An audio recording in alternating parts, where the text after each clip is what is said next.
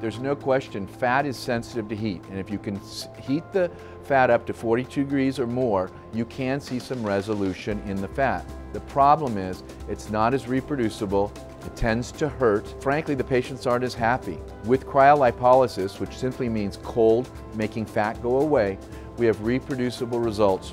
Fat is so sensitive to cold that it dies.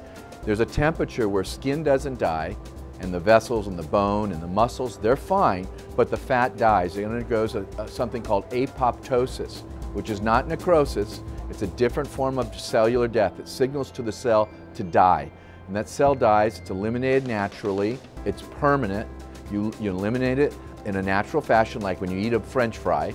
It goes out your system, and it's there, it's gone for life. You do not remake that fat cell.